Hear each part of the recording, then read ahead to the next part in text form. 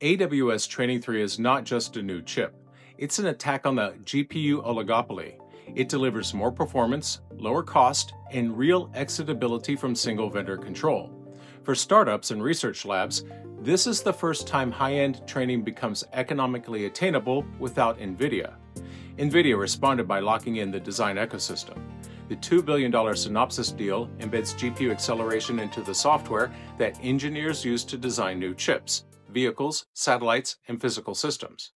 If the tools assume GPUs, then GPUs remain the default. This is lock-in through workflow, not hardware. This maps directly to the compute and communication layer of the sovereign stack. Trainium3 expands choice. NVIDIA strengthens dependency. Sovereignty requires both alternatives and portability.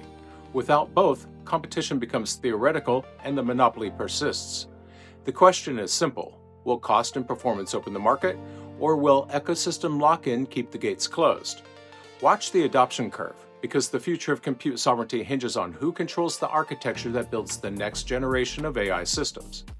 Because in the compute sovereignty war, the danger is concentration itself.